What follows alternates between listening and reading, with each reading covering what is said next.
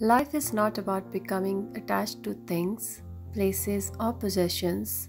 Instead, life is about finding unity with oneself and all that you are.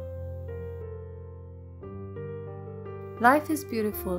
One day, 1 hour, and 1 minute will not come again in your entire life. Avoid fights, angriness, and speak lovely to every person. Looks are only skin deep. Real beauty is intelligence, kindness, charm, loyalty, and a caring heart. Beauty isn't about having a pretty face. It's about having a pretty mind, a pretty heart, and a pretty soul. When you see something beautiful in someone, tell them. It may take a second to say, but for them, it could last a lifetime. Remember that the best relationship is one in which your love for each other exceeds your need for each other. Honesty is always one of the best keys to make a good relationship. No relation is all sunshine, but two people can share one umbrella and survive the storm together. Never forget who ignored you when you needed them and who helped you before you had to ask. Immature people always want to win an argument, even at the cost of a relationship.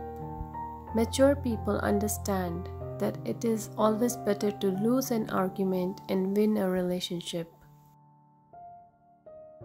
Don't allow someone to treat you poorly just because you love them. Respect yourself enough to walk away from anything that no longer serves you, grows you, or makes you happy. Buddhists say if you meet somebody and your heart pounds, your hands shake, your knees go weak, that's not the one.